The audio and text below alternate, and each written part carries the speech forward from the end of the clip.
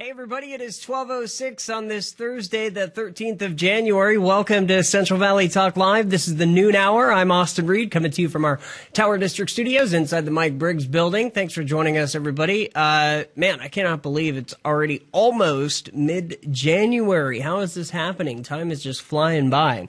Hey, we are going to be joined now by our first guest here in the noon hour today. Give it up for Dr. Allan Hedberg. Welcome back, friend. Thanks for joining us. Good to be back. Happy New Year. And that's true.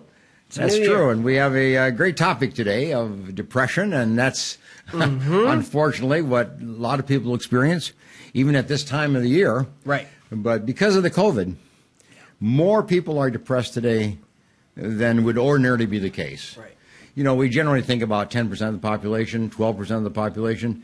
It's increased now to 13, 14, 16, 18% of the population that are experiencing some aspects of depression.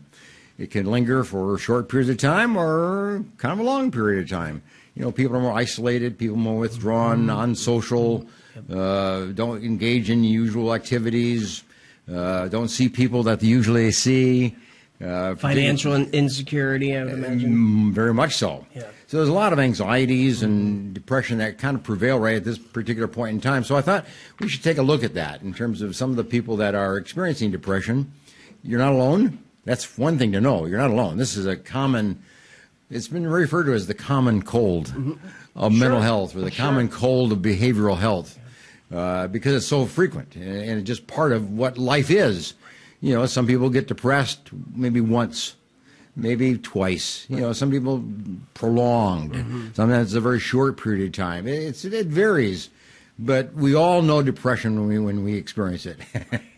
Yeah, when you came in just minutes ago, you were telling me what we were going to be, focusing on today, and I had told you, I said, yeah, I've been facing a lot of depression as of late. Sure. So the question is, what do you do? That's a good question, because there's a lot of things you can do. I look at it this way. I'm a therapist, so there are things that I do with people that I see in my office who experience depression, whether it's just minimal or quite profound. And so I have a series of activities and series of questions, series of issues, series of exercises that I go through as a therapist. And that requires you to come to therapy.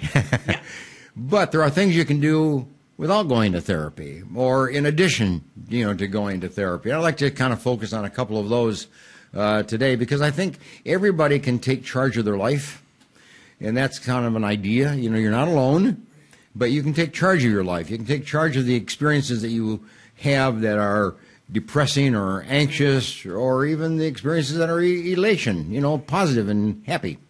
You're responsible for those, and so you can do something to change them. You can do something that will moderate, the feelings that you have, and particularly depression. You want to moderate that. If you can't eliminate it, you want to make it moderate so you can live with it, so to speak, and get by. But there are two things that I would point out in the area of depression that I have in my book. I wrote this book, Out of the Darkness of Depression, and it's available on Amazon. It's available on my website. It's available Barnes & Noble, various places, but Out of the Darkness of Depression. And what I did here was to pick up two ideas that you can do on your own. And I took them on a page for the book, and I'll look at the one on my to-do list. My to-do list. If you kind of look at it that way, there are things you can do. So make a to-do list. So there's something you do every single day. Make your bed. Do something simple. Do something that you can say, okay, I've achieved, I've done this. Go outside and pick up the papers, and then rake the leaf a little bit. Just, clean up your house a little bit. Do something very, very simple. And then you at least have done something today, and you can say, okay, I've accomplished that anyway. Yeah. And then you add to that, another thing, and then you add to that another thing. So maybe you just write in a journal. Maybe just take a little notebook and just every day, just write down a paragraph. That's something simple that you can do. So these are the things you do every single day of your life to help you kind of move out of that depression where you don't want to do anything. You want to be inactive. So that's an activity you can do. Then there are things you do every week. You might take a walk, every week. And then today you might just kind of go to the end of the block and then Next week, you might go a little bit further. The next week, you might go a little bit further. Next week, you might go a little further. And then before you know it, you're going twice a week. And then maybe you're going 3 times a week. So maybe do something once a week. Go to church. Go to a club meeting. Call some friend. Write into a journal once a week. Do things that are eventful. Go to a game. Fresno State. Go to a basketball game. Go to a football game. Just do something that you can say a little extra. And then you do something periodically. You don't do these things every day, but you do them periodically. Write a poem. Write a short story. Create some kind of a song. Play on the piano if you have one, just a little bit. Any kind of art. Just, do something that's creative, if you will, artsy. Yeah. You do that periodically. See, bring some flavor into your life. Bring some variety into your life. So you see, there are things you can do. You're not helpless. You may feel that way, because that's what depression is. It's a feeling of helplessness. Yeah. But you and your family and people that love you and care for you can do these things with you. And so it becomes a joint activity of you and somebody else doing these kind of things. So make sure every day you do something. Once a week you do something, and then periodically you do something. And before you know it, you're doing these things more frequently and more regularly. And before you know it, you're starting to feel, associated with that, a little bit more positive feelings. Have you noticed in your career, you've been a therapist how many years now? 50 years now. Okay, so you've seen a lot of changes. Oh, yes. Yes. Today, though, why are we seeing so much mental illness, in your opinion? Well, we have stresses today that we did not have when I was young. Yeah. When I was growing up, we didn't have these kind of stresses. So we are living in a much more stressful environment. And even in the last year or two, because of the COVID and other factors going on, that even elevated a little bit further. But today we have a great deal more stress than usual. Then we have many more self-destructive behaviors that are available to engage in. Marijuana is a self-destructive behavior. All the kind of drug use is self-destructive behavior. So we have people who engage in those kind of behavior patterns that defeat the very purpose of life, of fulfilling a purpose, fulfilling a dream, fulfilling a goal, that you have. So you get sidelined by just some of the stuff that's available today that was not available, in the past. And then I think we look upon depression today as maybe more common, and maybe people admit to it.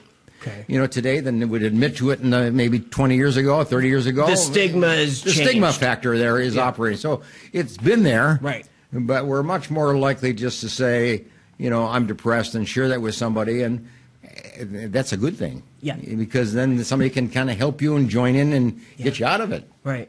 Yeah, I mean, to my best friends, I always, if I'm feeling kind of down, I will say, I'll mention, I'm just not doing great. It's okay to admit that, right? Yeah, it's okay. Because somebody may have it. I know it. I've been there too, and here's what I did. I did ABC, and that kind of helps you move beyond. Yeah. Yeah. Okay, so the other thing we're talking about is you're going to be starting a new 1-year-long series. Wednesdays, live at 4 p.m. here at Central Valley Talk. That's right. The show title? Psychology for Today. All right, so let's dive into that. Yeah, what I'm going to do is take a series of topics in psychology. I'm going to start with marriage and family, and look at the research that has been done in terms of what makes a productive family, productive marriage, a good, healthy marriage and family. And what do we know as from people who live positive marital lives and family lives? What do we know? What do they do? How do they live their life differently than those that have struggles and difficulties? Chaos. We're going to start with that. Okay. And then I'm going to take different topics and look at the research in the area, like happiness. What's the research in the area of happiness? What does it tell us about happiness? How do we create happiness? What is happiness? How can we create it? How can we live a much happier life? We're going to take topics like that and just move them through over the course of the year. Yeah, and you'll be doing it once a month? Once a month, the first week of the month on the Wednesday at 4 o'clock. Perfect, very good. People can obviously go to your website to learn more. Yes, www.booksbyhedberg.com. And that book is... That book is available there, but it's also available on Amazon and Barnes & Noble and... Many places to find you. There you can find it there, yeah. You don't need to be depressed Right. You know, you can associate with people who are depressing, or you can associate with people who are non-depressing or anti-depressing. And you want to choose music, people, places, things, activities that are anti-depressing. So you can take charge of your life. You can do that. But you don't have to live a life of depression, hang around people who are depressed, listen to music that's depressed, go to places that are depressed, eat food that depresses you, you know, and so on. You don't need to do that. Yeah. Change the way you live and gear it towards an anti-depressing lifestyle, and you'll be much happier because of it. I love it. I love it. Okay, booksbyhedberg.com. We will see you soon. Very good. Thank you. Thank you much. Yeah. Bye for now. I'm Austin Reed. You're watching Central Valley Talk. We'll be back with more guests later today.